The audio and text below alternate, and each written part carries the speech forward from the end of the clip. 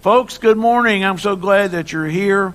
This week I've been studying over in the book of Luke, kind of preparing for Old-Fashioned Day. And let me tell you something, you do not want to miss September the 18th. There's some things that's going to happen that people will be talking about, and you do not want to miss that.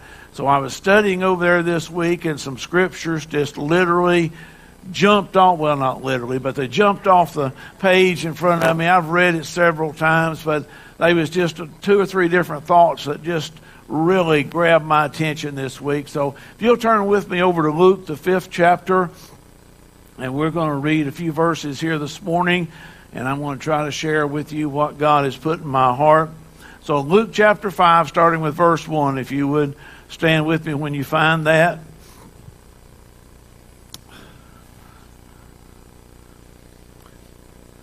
Everybody got it? Amen. Amen. All right, here we go. And it came to pass that as the people pressed upon Jesus to hear the word of God, he stood by Lake Gennesaret and saw two ships standing by the lake. But the fishermen were gone out of them and were washing their nets. Verse 3, and he entered into one of the ships, which was Simon's, and asked him that he would thrust out a little from the land. And Jesus sat down and taught the people out of the ship.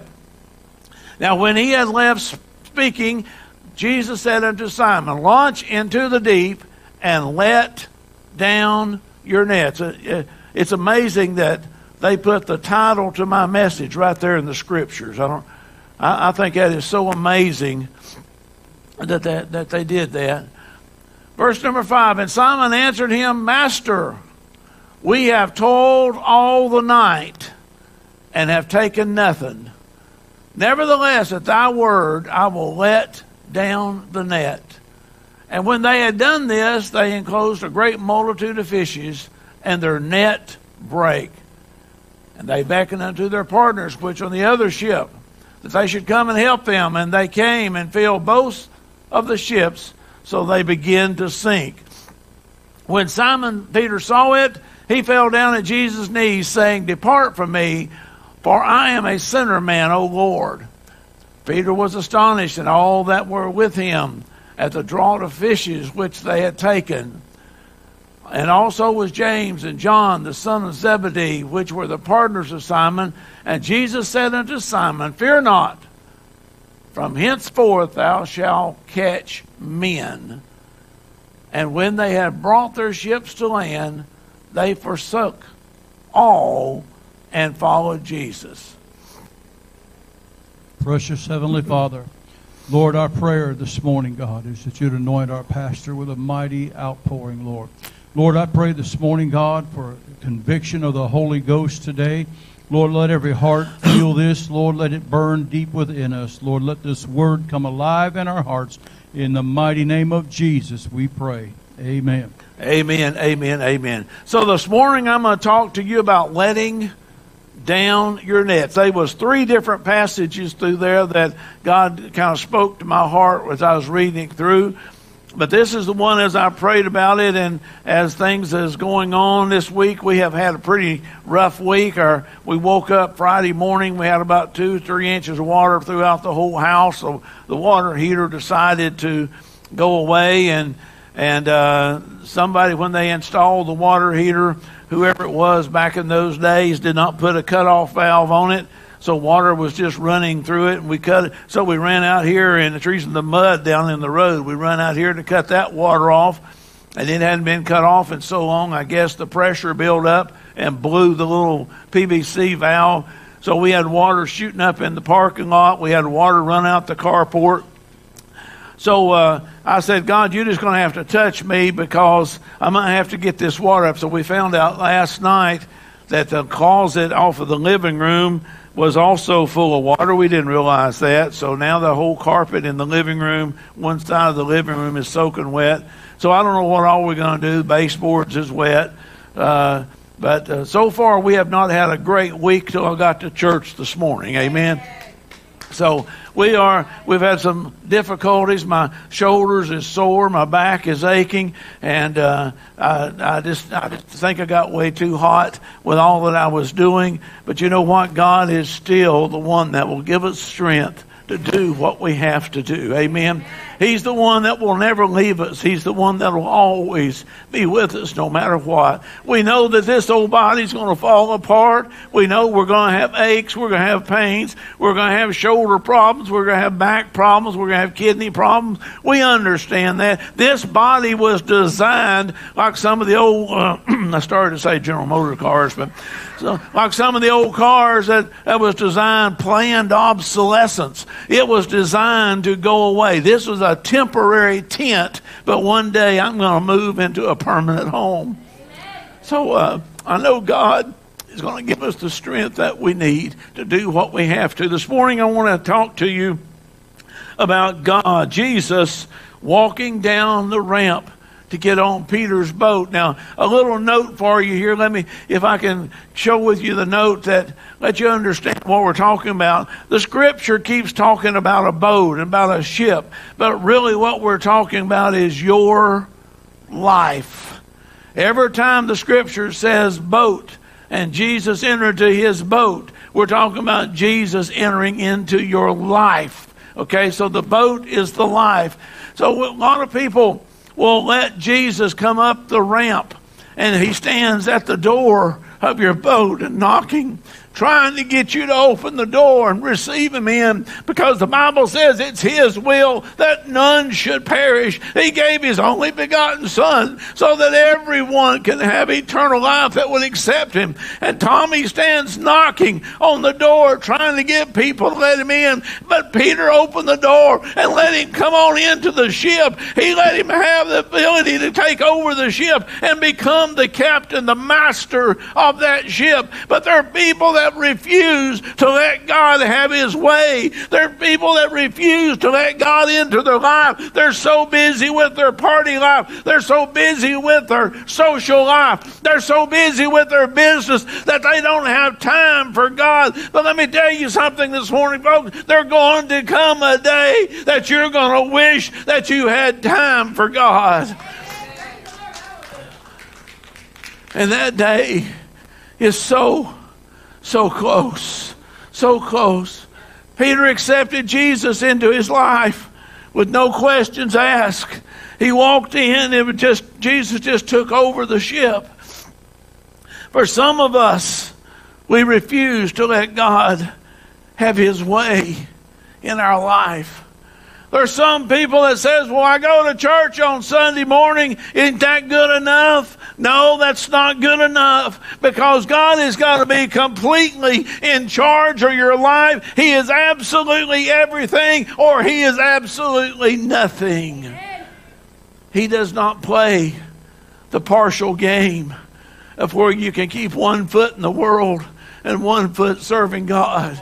We have truly got to decide that is Jesus the master of our ship? Is he in control? That means there's no conditions. There's no blackout days. There's no reservations. It's absolutely I am following Christ, or your other choice is I'm following the devil. Amen. There is no third option. It is one or the other. One side or the other. If you want to have a successful career living for God and serving God here, let me tell you, you are not going to be invited to some of the most popular parties. Let me tell you something. If you want to serve God, you're not going to be invited to the elite social clubs. Let me tell you something else, folks. You're probably going to be laughed at. You're going to be scorned. You're going to be made fun of if you want to serve God, because the Bible says that you will be made fun of. You will be scorned at. Why is that? Because the world hated Jesus, and honey, they're going to hate anybody that loved him. Amen. Which is it going to be for you? Are you going to serve God, or are you going to serve the devil? They're the only choice you have. I've added in one word to James 4:7, because if you want to overcome the devil, you have got to completely submit yourself unto God, 100%, nothing held back. You have got to give yourself, therefore, to God. We do not have the power to overcome the devil, but I know when we give ourselves to God and we fully trust Him, it says that there is a comforter that will come and fill us, and the power of God that lives in us. In Philippians 4:13, it says that I can do all things with Christ that strengthened me. And you will have the power to resist the temptation. You will have the power to overcome the devil. You will have the power to live for God if you will completely give yourself to Christ. There's a lot of people that wants the power to come to overcome the devil. There's a lot of people that comes to church. There's a lot of people that don't have license with different denominations. They just independently want to go out and start churches, and they want to preach, and they want to bring people in, and they want to tell them anything that they want to hear just to fill up the house. They have turned this religious program into a slanderous, cheating gospel of where they only want you to come in and bring their money. People living in $14 million houses, and you know, let me tell you, that don't bother me as much as the fact is what they're telling the people. It's okay no matter what you do. We're going to rewrite the Bible because the Bible doesn't live up to today's standards. Honey, let me tell you, the Bible will never live up to today's standards. What we've got to do is change our standards to live up to the Bible. Amen. And that's the reason you don't see 20,000 people in here this morning standing in the parking lot trying to hear, because the world is looking for somebody with itching ears that's going to tell you what they want you to hear. They're going to tell you things that makes you feel good. But honey, let me tell you, I'm going to have to stand before God one day, and I'm going to have to be held accountable for, did I tell you the truth? Did I tell you the things that you need to know? Did I prepare my sheep to come before the slaughter? Did I set you right and give you a foundation to stand on? And honey, let me tell you something. I wish we had many people that would hear the message. I wish we had plenty people could hear it. But the one thing that's important to me is I've got to do what God tells me to do, and that is to teach you the Word of God. Folks, let me tell you something. There's a lot of people that would love to have the power. There was a lot of people that would give anything they had to possess the power of some of the old-time evangelists that had. T.L.Lowery going around, and when I lived in Cleveland, Tennessee, back 50-something years ago, T.L.Lowery would come. So I worked at the funeral home, and T.L.Lowery would come sit in my office while the family was making arrangements, and then he'd go in and have prayer with them. So I got to know him fairly well, but I didn't understand all the ministry that he had in the people's lives that he had touched over the years and the churches that he had brought forth. Let me tell you, some of these old-time pioneers, Brother Collins has went out and hacked his way through this old world and set up some things that we're enjoying. He's paved the road for us today. But there's a lot of people would love to have the power that God gives them, but they don't want to live the life to get it. Let me tell you something. You can never possess the power of God until you turn loose of the world. You can never possess the power of God until you dismiss everything that's in your life that you had when you came to Him. You cannot serve two masters. As hard as people tries to come to church and they try to look like they're part of the team, and they try to do this and they want to go there, and they do a lot of people, but on Monday they want to go back and dress like the world. They want to talk like the world. They want to fit into the world, and they wonder, why in the world isn't God blessing me? Why in the world isn't God blessing me? Well, I went to church 2 or 3 weeks ago. I don't know why, Sister Doris, that I'm not getting all these blessings. I mean, I show up every now and then. What's the big deal? Matter of fact, one Sunday I stayed all the way to the end. Folks, let me tell you, either you're sold out to God or you're sold out to the world. And you can never possess the power of God until you turn loose of the world. See, the devil has his own area. The devil has his people. And I want to tell you something this morning. A lot of church people give the devil a whole lot more credit than he's due. You say, the devil kicked me in the side. The devil hit me down. Honey, the devil cannot touch a child of God. If the devil touches a child of God, he's got to cross the bloodline to get to you. If you're covered by the blood of God, the devil cannot touch you. All that he can do is tempt you with lies. And I put this in the bulletin 2 or 3 times. But if you follow the devil, he didn't lead you. You followed him because your own choosing. Amen. He tempts you and you choose to follow him. But there's a bloodline that separates good and evil. There's a bloodline that separates the world today. There's a bloodline that the devil cannot cross to get to you. But let me tell you something, folks. Here's the shocking news.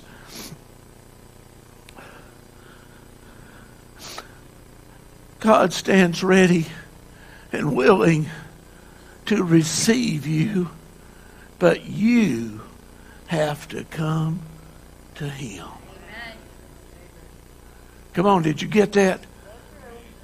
God is not going to reach over into this sinful life that you're living, cross the bloodline the other way, go down into the hell where you're camping out and pick you up by the collar and drag you back across the line with you kicking and screaming, I don't want to go, I don't want to go. God is never going to make you do something you're not willing to do, and he is not willing to come after you. You have to go to him. Amen.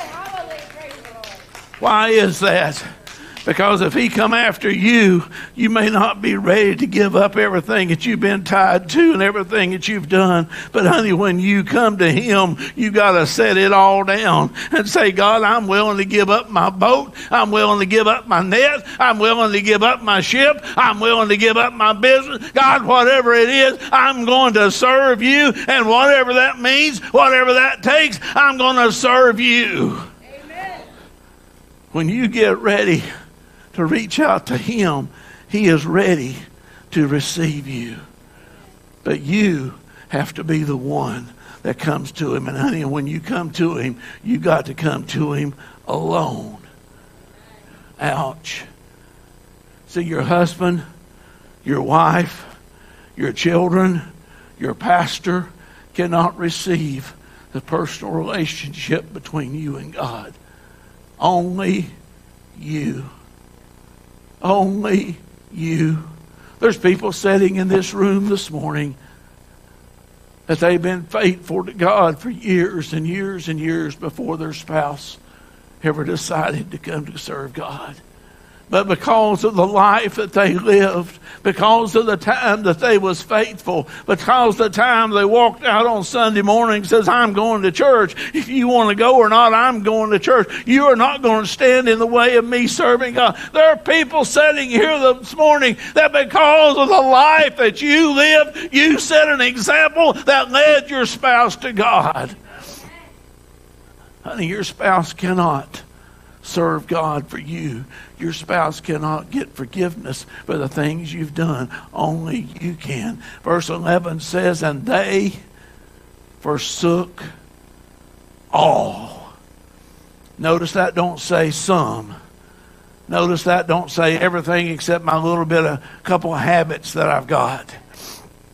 Let me tell you something. There are preachers out there today that will tell you it's okay to have a couple little vices here and there because you've got to be able to spew off some of the pressures and you've got to have something to turn to. Honey, let me tell you something. If God is not enough for you to turn to, he's not enough to save your soul. If God's not enough to turn to in the times of stress and trouble, he is not God enough to wash your sins away. He's not enough God to heal fulfill you. He's not enough, God, to prepare a place for us to go to. Honey, we cannot hold nothing back. When we come to God, it is we got to give up everything we got. Amen.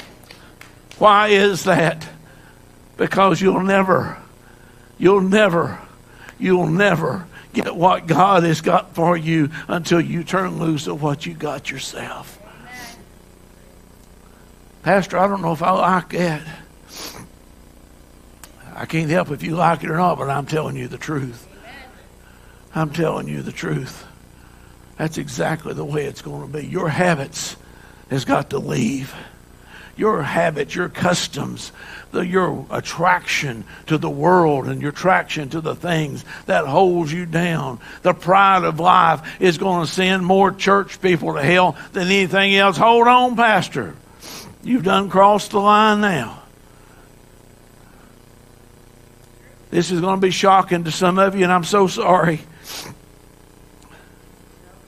Somebody told me the other day, says, you sound like you don't believe everybody in the Church of God is going to heaven. I said, I'm better than that.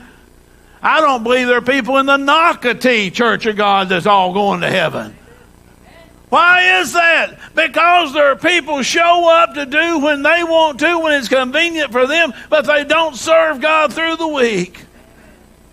My Bible tells me that in Matthew, that he that endureth to the E-N-D. He that endureth to the end, the same shall be saved. Honey, what does endure mean? That means you're going to have temptation. That means you're going to have troubles. That means you're going to have trials. But if you're still able to raise your hands and praise God and say, even so, God, Lord, come quickly. Lord, I praise you in everything that you're doing. It may be bad to me, but God, I know if this is your plan, I worship you in your plan. And whatever I've got to do in your plan, God, let it be. With my dear and personal friend, Tony Green, was part of the Singing Green family. We've had Tim here at the church 5 years ago, I believe it was. When we got him here, his brother passed away. Tony was one of my best friends in the world. Tony and Taranda, they just good people. And anywhere we was singing, anywhere close to them, we'd go by and see them, or they's coming through Chattanooga and we wasn't on the road. They'd stop by the house or dine and take a cake and put on their bus. We just loved them. They're good friends. But at Tony Green's, one of his last concerts, we was able to be there also. And they had to put a mic stand in front of Tony. And Taranda stood there, leaning up against him so that he could stand up. And when they finished singing, they pulled the curtain so nobody could see how bad a shape he was. And they helped him off of the stage, and he went over and sat down in a chair. And I went over and pulled up a chair in front of him. I said, Tony, why do you keep doing this? You know your body does not hold up to this. They had to have a dialysis machine put on their bus. And he would take dialysis and then get off of dialysis and go in and sing. I said, Tony, why do you keep doing this? He said, Brother Lonnie, every time I sing, I pray that God will touch one more soul. I pray that God will touch one more. So, honey, is that your call in life? It's your call in life to do whatever that you have to do to touch one more soul. Honey, let me tell you something. If you serve God, it's whole hog in or nothing. Let me give you an example. I don't know about a lot of you, but a lot of times we wake up and Diane says, what you want for breakfast this morning, honey? Well, it sounds pretty simple to me. How about some bacon and eggs? Cut me a slice of tomato with that and a piece of toast, and man, I'm ready to go. You know, a meal without tomatoes or onions is a waste of time. Did I get any amens back through there? You got a few amens through the house. You know, for a chicken to lay that egg, it was a kind of an inconvenience. The chicken got up early that morning and pumped out that egg, and then it went off and played with the ladies' day, and 2 o'clock they had a tea, and I don't know what all chickens do during the day, but her work was done. She done laid the egg. She's happy. Everything's ready to go. Right? Everything's fine. It's just everything, whatever that you typically do. If you hang out with the chickens, I mean, whatever they do, it's okay. I don't know. But honey, for the pig, is a whole different story. For that chicken, for you to have the egg, it was an inconvenience. But for the pig to give you the bacon, it was a life commitment. And that's the way a lot of these Christians are today. They want to serve God like the chicken. Now listen to me this morning. They want to serve God when it's just a little, maybe a little inconvenience to you. If there's not a ball game, if there's not somewhere that we can go. A friend of ours invited us to go boat riding, and we only can go on Sunday, so we're going to go boat riding on Sunday instead of coming to church. Boy, that's a testimony, isn't it? You know what bothers me? I was talking to a guy when we was out singing on the road. And I said, what caused you to turn your life to God? He said, one night, I was in a nightclub, about half drunk. And all my buddies was sitting around the table, and we could see who could drink the most beers and have the biggest party. He said, I went out to the parking lot, and while I was sitting there in the car in the parking lot, getting ready to go, there's a wreck at the traffic light at the corner of the parking lot. And he said, it's just like someone threw cold water at my face. God said, you could be next. He said, what really scared me, that if God had come 5 minutes earlier, I wouldn't have been ready to go. If God had come, if Jesus had returned, the trumpet had sounded 5 minutes earlier, I wouldn't have been ready to go. Honey, let me tell you something. You don't know when God is coming. And there's a lot of people that wants to serve God when it's convenient. When they don't have anything else better to do, when they don't have anything else better to go, they don't have no more ball games to go see. Everything is okay. Well, I guess we might as well go to church this morning. And you think God is going to honor that? If you do, I'm on the wrong track. But if you want to serve God like the pig, it's the whole hog in. You don't get bacon till the pig gives its life. And honey, you don't serve God unless you want to give your whole self to God. It's totally. People said, well, 2 billion people can't be wrong. Why don't you just come on and go with us? The Bible clearly says broad is the way to destruction, but narrow is the gate.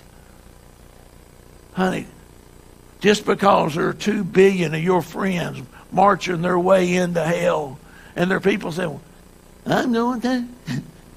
Where are we going? I don't know. But they're going, I'm going to. That's my friends. Wherever they go, I'm going to go. Because we're tight. We take care of each other. I'm going where honey, let me tell you something. When you wake up in flames and the hell is boiling all around you, where's your friends? They may be there too, but they can't help you. Ecclesiastes says, so as a tree falls, so shall it rise. When you open your eyes into hell, there's no return. There's no return.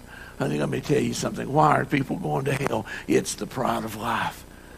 People get so accustomed to doing what somebody else is doing. I'm watching I had a conversation with a person this morning of where they're actually now cartoons. They say they're actually cartoons that's teaching children that being possessed by the devil is fun. It's the real life. Have the demonic spirit on your life. Have fun or have a real. And they got movie stars that's portraying the devil. And I haven't saw that cartoon yet. I hope I never do. But let me tell you something, folks. The devil is out to destroy you and your family, to take your kids, to take your life. He is trying to destroy you, and it's going to take some power of God in your life to stand up to the laws that's being changed, the homosexual laws that's coming forth. The president, seems like everything that they do, he ties in something about the homosexual and the gays. They will have priority of this, and they got to be chosen for that. Honey, let me tell you something. You can stand for anything you want to, but the only thing that's going to keep you out of hell is standing for God.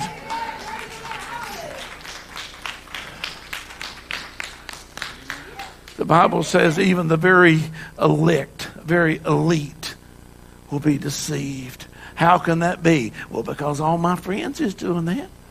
What can be wrong with it? What's going to be wrong with it? Because it don't line up with the Word. It's what's wrong with it, honey. We don't have time for the ooey-gooey stuff of where everything traps you down and say, that's okay. I will go to church next month. I'll go to church next year. Wow, I've got plenty of time. Every day,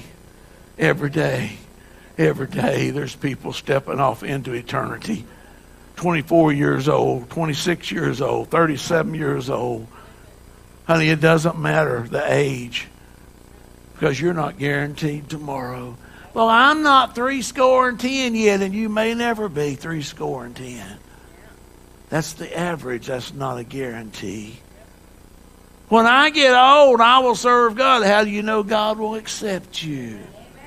Ouch. Well, He's a loving God. Yes, He is. But He's also a judge, and His Spirit will not always strive with man. Honey, there's going to become a time that you're going to try to come to God, and you may have crossed the line. Amen.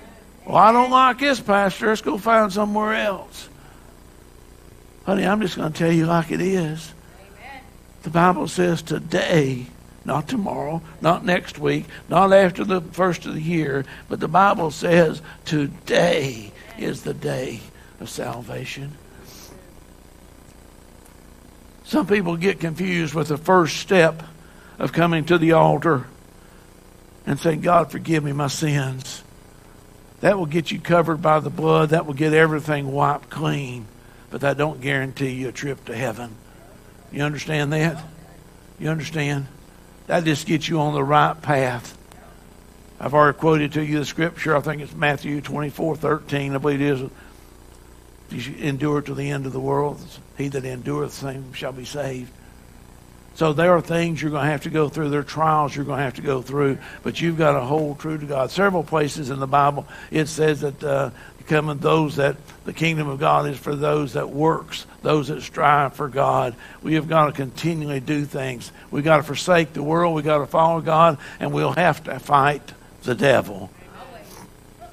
But the devil will enter into your life and try to spoil everything that you've stored up. The devil will try to steal and take everything that you've got. And then the devil's going to tell you that it wasn't him that done it, but God is the one that took your child's life. God is the one that made your child do this or that. Honey, the devil was the father of lies. But people is believing the devil more than they're believing God. The devil is telling people that God loves you. Just go and do anything you want to do. He will love you. Well, he does love you. But loving him is the key to get there, not him loving you. Amen. Folks, interesting enough that the first thing that Jesus did when he got on the boat was change what was normal. Ouch. Whatever you're normally accustomed to when you find God comes into your life will probably change. See, he got on the boat and he didn't say, where's the fishing rods? I want to go fishing. Isn't that what you do on boats? Pretty much. We went on a cruise one night and we sat on the boat and we just watched the water until the sun went down. Then we didn't see anything. Some people get on a boat and just go pleasure riding. Some people go on boat for sightseeing, to relax. Hey, I've had a rough week this week. Let's just go get on the boat and go ride around a while. But if you'll notice that when God got on the boat, he didn't use the boat for anything that normally boats are used for. He turned the boat into a pulpit and preached the word from the boat. Amen. That is to tell you that whatever you got in your life when you find God will probably have to change. Ouch. But I've already got this lined up. Honey, let me tell you something. Give that to God too. Well, I've got this already stored up. Well, just give that to God too. Because the more you give to God, the more God can give back to you. You will never outgive God. But so many people start the race, but not many people is going to finish it. Because even as difficult as the world is today, it's going to get worse. It's going to get worse. The times are going to get worse. Laws are going to get worse. It's all getting more difficult. Pastor, that's not encouraging. It is for me because I know this world is not my home. I'm simply passing through. Amen. I'm looking for it. So when God steps on your boat, your plans will have to change. Your agenda has to change.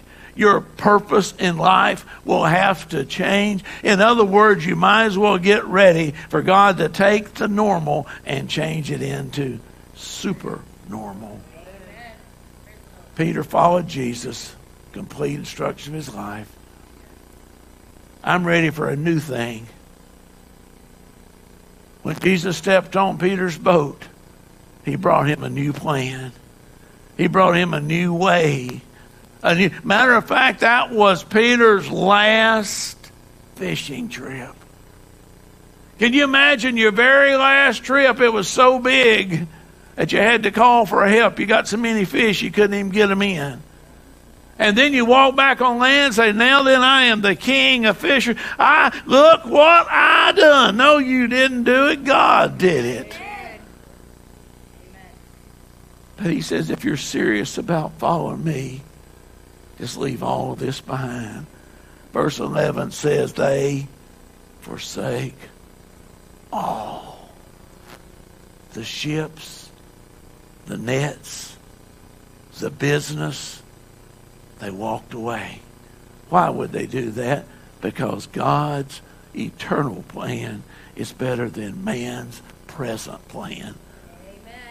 And God's got an eternal plan for your life. Just like Peter, I was desperate. I was working for the wrong reasons. I was worshiping the wrong gods. I didn't know how desperate I was. Peter didn't know how desperate or how his life was going to change. But Jesus showed up and walked into his boat, changed everything. And when they walked away, Peter left the boat and said, I want to follow this man. Let me ask you this morning, are you willing to say, God, here I am? But Pastor, I come to church. What are you talking about? Just because you come to church don't make you a child of God any more than standing in a garage makes you a four-wheel drive truck. Amen. Showing up don't make you a Christian. It's what's inside of your life. You've got to put God first. There's no halfways. There's no partial now and I'll do something later. There's nothing else. If you want to turn your dry fishing nets into something fruitful, honey, you've got to turn your whole entire life over to God. Listen to me this morning. You was born to die. You understand me this morning? When I say die, I mean you was born into a world of sin. And one day you reached the age of accountability. You started knowing right from wrong. You started knowing, well, if I tell this lie, I can get this. When I do that wrong, I'm going to enjoy. You understand right from wrong. And at that point that you understood right and wrong, your life was definitely going to hell. But you had to make a change in your life. But God showed up and said, even though you're sentenced to die, let me go die for you.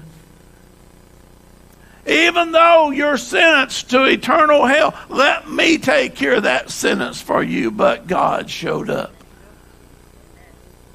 God created a plan of salvation. God went to the cross in your place. God went to hell and took the keys to death, hell, on the grave. To beat the devil up, took everything that it had. Hello, honey, God is still in control. Always has been. But God is there when you need Him. But I'm having a rough time. Yeah, I am too. But God is still in control. I've had a rough week. I have too. But God is still who I'm going to serve. Amen. Well, what if it gets worse next week? Honey, I'm going to serve God. Because my Bible says in all things praise ye the Lord. When I get a flat tire, right after I call Bobby, I'm going to praise the Lord because that flat tire may have kept me from the wreck down the road. I don't know what the whole plan is, but I know God has got my best interest at heart. Amen. I'm going to trust God. Folks, let me ask you this morning. You cannot go north and south at the same time. Do you understand what I'm saying? You cannot go north and south at the same time, but the devil has convinced you that you can hang on to a little bit of the world and still go to heaven. The world has told so many people it's okay, you can do that just as long as you go to church on Sunday, it's all right. No, it's not. See, I don't know what happened down the road. I don't know if you got hurt. I don't know if a pastor somewhere done something wrong, a preacher stepped on. I don't know what you're hiding in your life. But God gave me this message to tell somebody this morning that you need to turn loose of whatever's holding you back. Whatever it is, you can't go north and south at the same time. And there's people trying to hold on to hurt and to grief, and all the problems that goes with the world. You're trying to identify and stay. But you know there's a line that you're going to have to cross. And you say, I'm a prisoner of two worlds. You're trying to hold on to the world and trying to hold on to God. Let me tell you, it don't work. Somebody hurt my feelings a long time ago. It wasn't God. God has never let you down. God has never left you, and He never will. As long as you hold on to His hand, He'll hold on to yours. But God wants to take you to another level. He wants to change your entire life. He wants to change you from being a fisherman to a fisherman of men. Here we are riding around the lake. But God says, let your net down. God is saying you need to serve me fully, totally, completely. Are you willing to let God take control of your boat this morning? But you don't know what I've been through. No, I don't know what you've been through. But I do know for the fact that if you want to serve God completely, you got to turn Him loose. I don't know how bad you've hurt. I don't know how bad things has gone wrong. I don't know. But I do know that God said, if you'll bring your troubles to me, if you'll bring your problems to me, if you'll just turn it all over to me, I'll work out all the problems. I'll work out the solutions. How can God do that? I don't know. I don't know how He created the world by speaking it into existence, but that don't mean I don't trust Him. I don't know how He put Adam to sleep and pulled out a rib and made one. I don't know. But it don't mean I don't trust God. I still believe there are women here. Amen. Amen. Folks, let me tell you, you don't have to understand the process to serve God. I'm going to ask you this morning just to ask yourself deeply and sincerely, is God completely in charge of my boat? If there's something in my boat, God, that we need to throw out, God, bring it back to my memory this morning. Because, God, I want you to be the captain of my boat. God, I want you to tell me where to let the net down. And one of the scriptures there says, I have toiled all night, Lord, but nevertheless, well, upon your word, I will do what you say. Are you willing to do what God says this morning? Why don't you just ask God to completely wipe away anything that you've been holding on to the world, anything you're holding back to, anything you're trying to identify with? Honey, let me tell you something. God is the only thing you need to identify with this morning. You need to get your mind made up that things may go south, but I'm holding on to God. The laws may change, but I'm holding on to God.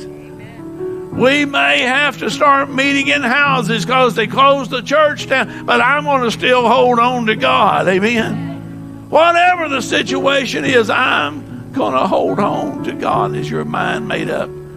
Are you that firm? Find you a place to pray.